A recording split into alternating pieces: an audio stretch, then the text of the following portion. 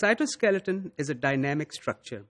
You need to form cytoskeleton, you need to depolymerize cytoskeleton. There's plenty of actin monomers present in the cell that can cause pre-existing actin filaments to elongate. This doesn't happen because it is regulated. Let me show you how actin polymerization is regulated, or actin elongation is regulated. Let's look at that. Critical concentration for actin in test tube is 1 micromolar.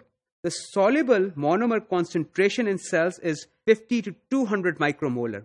So we have great excess of these monomers present in the cell, and yet they still do not add on to existing plus ends and form filaments. Why? Although there is an abundant subunit pool, they also contain special proteins which can bind the monomers and prevent them from adding on to existing plus ends of existing microtubule filaments. Actin monomers, the type of protein that binds these monomers, is called thymosin. This binds the actin monomers sort of like a lantraculin does. When it binds actin monomers, it puts them in a locked state. The conformation is such that they cannot add on to existing plus ends. So when actin unable to add on to existing plus ends, the filaments will not elongate. So how do cells recruit actin monomers from this sequestered pool and use them for polymerization? Of course, there will be events when you need to make actin filaments, and if all monomers have been sequestered by thymosin, how do you elongate actin filaments? Let me introduce you to another protein called profilin.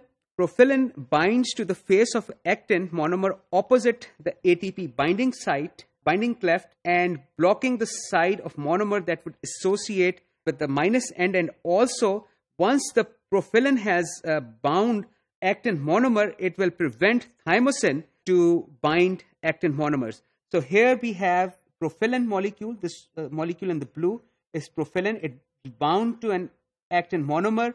This is the ATP binding cleft. Once the profilin binds the actin monomer, it will prevent thymosin from binding this monomer. Actin monomers bound to profilin can be added onto the plus ends of actin filaments. So profilin can be used to release the sequestered actin monomers and include them into actin pool, which is available for polymerization. As soon as this monomer is added onto the actin filament, it goes through a conformational change, and that because of that conformational change, profilin comes off.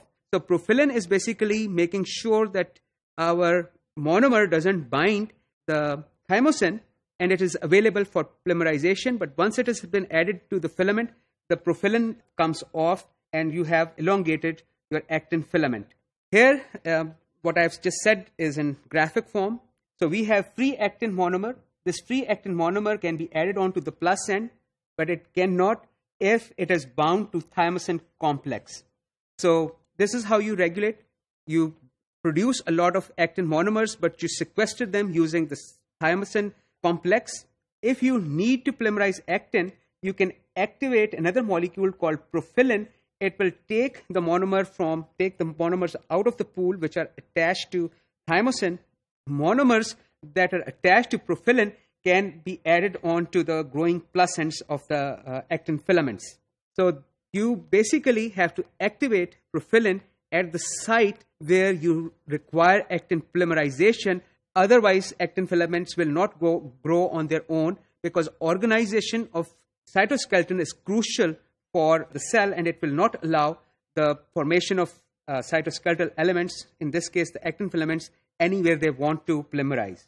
Several intracellular mechanisms regulate the activity of profilin. For example, phosphorylation and inositol binding. I hope you remember inositol from our signaling modules. Profilin is localized at the cytosolic phase of the plasma membrane. At this location, extracellular signals can produce explosive local actin polymerization, for example, activating profilin, and extension of actin-rich motile structures such as filopodia and lamellopodia. So if a cell gets a positive signal at a particular site, it will result in activation of profilin. Profilin, once it is activated, actin will polymerize very, very quickly, and the plasma membrane will be pushed in the site towards where the positive signal was, resulting in formation of this filopodia or lamellipodia going in the direction of the signal, which resulted in activation of profilin. Besides binding to actin and phospholipids, profilin also binds to other intracellular proteins that have domains rich in proline. These proteins also may help localize profilin to sites where rapid actin assembly may be required.